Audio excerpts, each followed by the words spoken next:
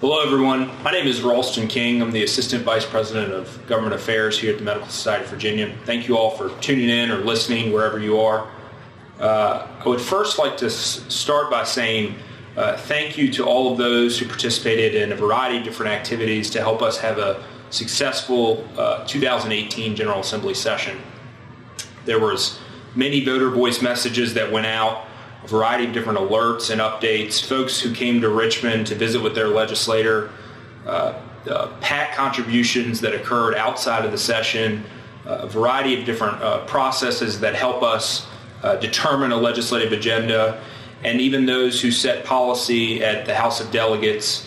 Every one of you are vital to the success that the organization has for government affairs and policy. Many of you probably don't know, but we follow over 350 bills that are specific to the policy compendium that you all set at the House of Delegates at the annual meeting.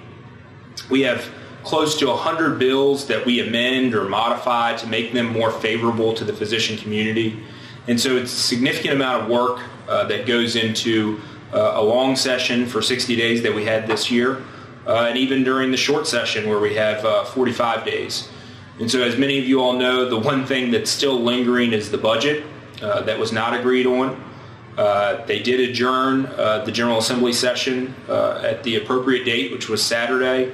However, the budget is still lingering. They have till July 1st to pass a budget before the government were to shut down.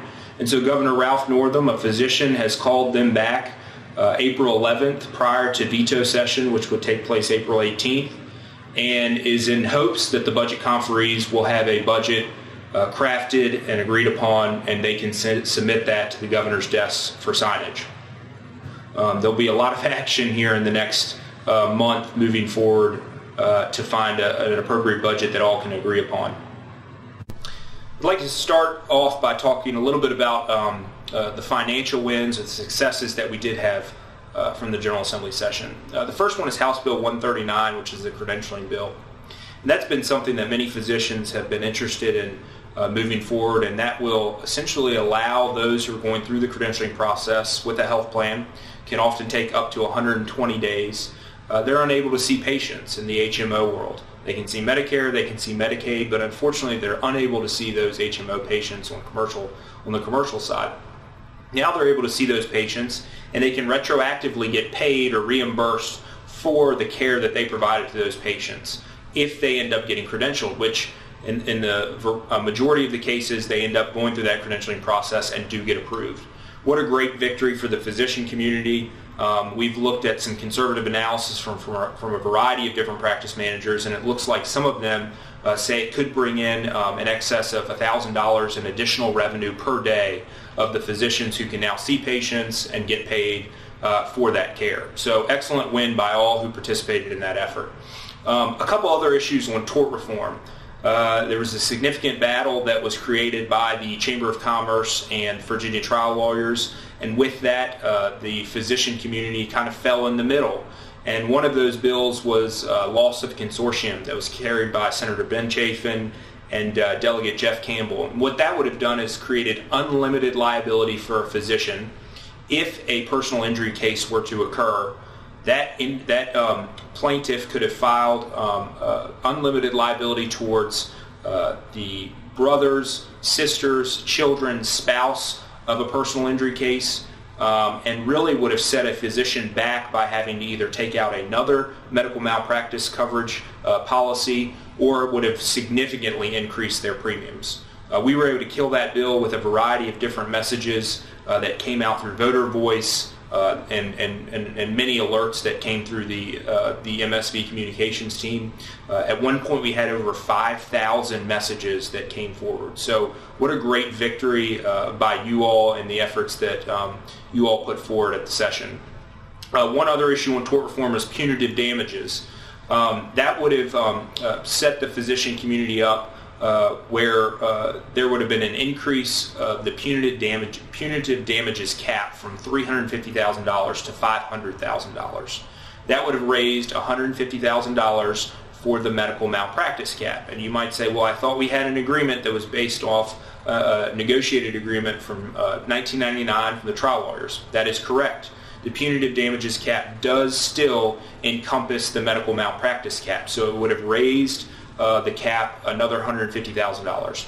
We were able to kill that bill. Senator Chap Peterson carried that one out of Northern Virginia, and he's brought that forward the last few years.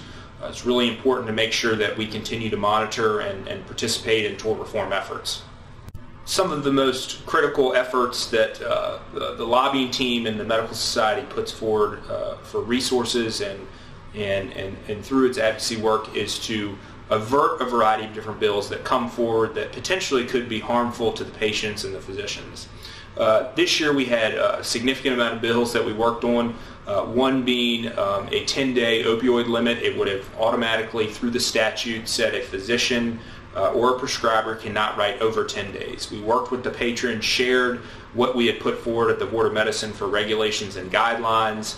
Quickly that patron removed the bill, and we were able to continue talking about the good things that have gone on through the Board of Medicine and the efforts from last year.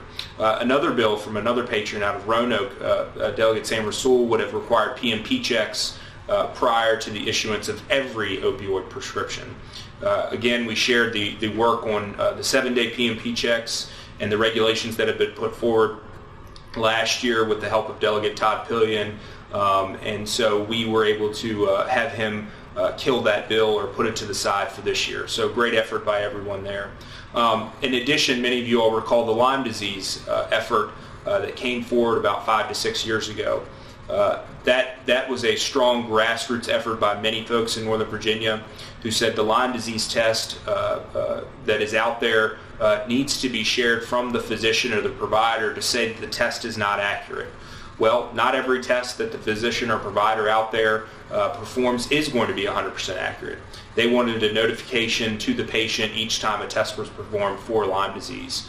That bill would have sunsetted this year. There was a patron, Delegate Kathleen Murphy, who wanted to bring that back. We were able to work with her and share that there was no evidence to prove that notification helped patients or providers. If anything, it just put a burden, and she was able to carry that bill over and not move forward with it this year.